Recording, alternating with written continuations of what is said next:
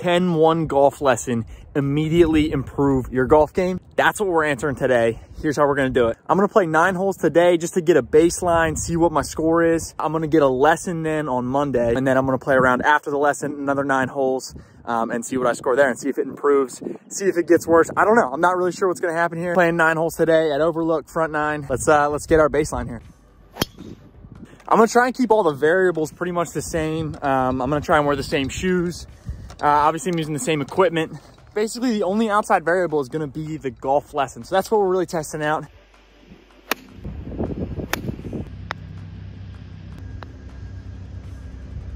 Had to scramble a little bit that hole, but we're even through 1. Bogey on the 2nd hole, so we're 1 over now through 2.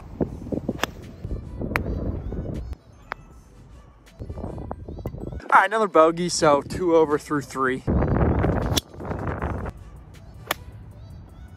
Hole number 4, just parred it. So now we're sitting still, 2 over through 4.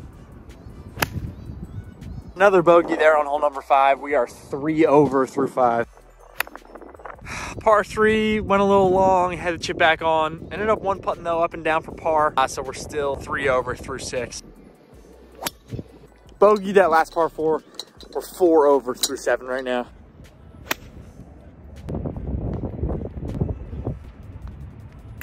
Hole number 9, last hole here. We are currently 4 over. I'd like to par this. I'm in a bad spot right now. I'm behind a tree. We'll see how this goes.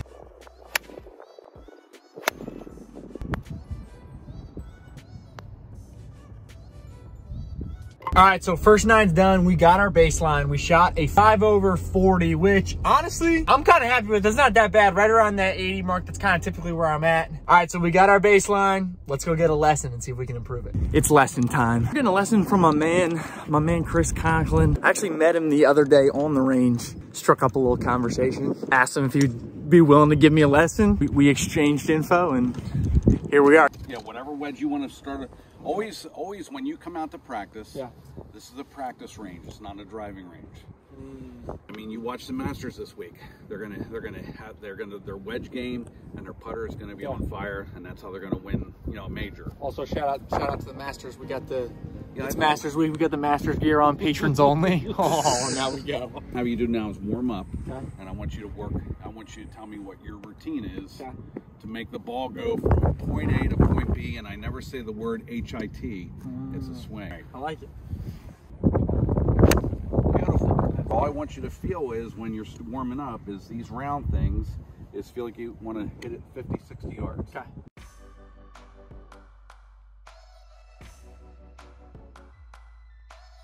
My swings are always on film here, so people in the comments are always, oh yeah, ripping me apart. All this good stuff. It's good stuff. Let's not have our feet perpendicular to our target line. Yep. Here's our target line. Let's open up the feet just a hair, yep, to help rotation through. Yep. All right, so let's talk about grip pressure. So we got 80% of our grip pressure is in the pinky ring, middle finger of our left hand. Okay. And then we grip with our ring finger, middle finger of our right, and then just lay that lifeline into the thumb. Okay. We never want to get purple. No purple. No purple. So on a scale from 0 being the softest, 10 being the firmest, I want a grip pressure of about a 3. Good. Good swing. And that shoulder, when you get to the top, rather than working, feeling this, that shoulder goes this way. 3 things I always teach as far as a swing. Okay. You have to have a 1-piece takeaway, and then from the belt above is upper body, from the belt below is lower body. Okay. So we swing, bring that club back to my hand. Good. So we get past here, past your right leg, and we want arms and shoulders and club to go back together. Okay. And if we have a ball there, the club face is still staring at the ball. Okay. The club head is outside your hands. Yep. There's been no wrist set, and the left arm and the shaft of the club are basically a parallel line. Okay. And the back of your left hand and the face of the club are parallel. Now all we want to do is take our shoulder turned and take our thumbs to the sky. So then we're going to get up here. Relax your elbow, okay? So we get up here, this left arm and the shaft of the club, left arm's parallel to the ground. Yep. And the left arm and shaft of the club are what angle? 90 degrees. You got it. Yes, sir. That's big math guy. Never let this collapse so you'll lose power. Okay. So we get here, okay? We're the hands of a clock. Your head's 12, your feet are 6. Yeah. At this point, the shaft, we want to be about 1 o'clock. Okay. Goes through your shoulder. This is steep. We never want steep. We always want shallow. Okay. Shallow, and the butt end of the club, when we start our lower body, points to the ball. Right. So we have upper body now. Now we're going to rotate the pockets. So the right pocket went back on your backswing. Yep.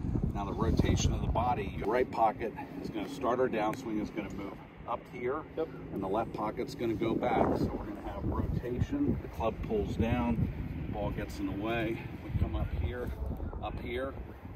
Right hip is here. Hands next to our left ear, belt and chest are facing the target. And if someone's standing behind us, we always want to show them the bottom of our right shoe. Good. Shout out to my man Chris for the golf lesson. If you're in the Lancaster area and you're looking for a golf lesson, I'm gonna throw his info in the description below, so check him out. Now we're going out to play our second 9. I got 3 takeaways from the lesson that I'm gonna now try and implement. Number 1 is grip pressure. So I definitely grip the club way too tight. Number 2 is my swing path. I definitely need to get more shallow. You saw him talking about it there. I kind of come over the top. Number 3, I got to swing lighter. I'm going to try and swing lighter, swing about like 80%, kind of just let the club do the work. I think if we implement all those things, we should be able to shoot less than what we did last time, which was 5 overs. Let's get right to it. Right now, I just played the first hole. We are even through 1.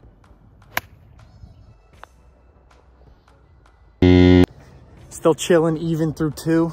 We're off to a better start than we were last week for our baseline round. So we're already seeing improvements here, only 2 holes in. If my man Chris is watching this right now, Chris, I think your lesson helped. I'm trying to keep my swing just nice and easy right now. That's kind of my swing thought. Nice and easy, light grip pressure, and I think it's helping.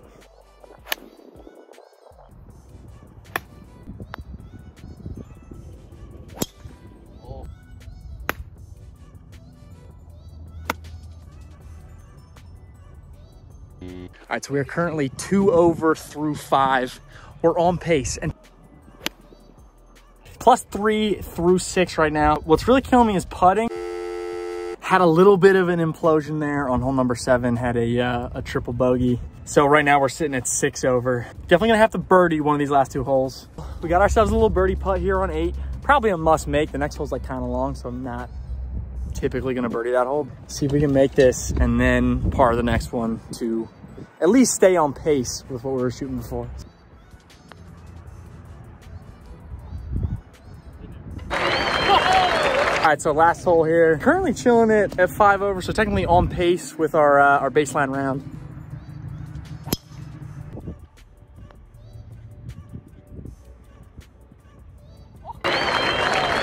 Second round also ended at 5 over. So I guess technically my score didn't improve the second round. It was the same. But I did implode. I had a triple bogey on number 7, so you cut that out of there. Maybe I bogeyed that. Obviously my score's better. Just from like a pure like ball striking standpoint, mentally, just how I felt on the course. Honestly, like fairways hit, greens hit. I definitely played a lot better than I did last week. And I'm gonna be honest, going into it, I didn't know if a lesson would really help that much, like 1 lesson. But as far as like 1 lesson improving your game immediately, I think it really does. I really do. I would definitely say 1 lesson can improve your golf game immediately.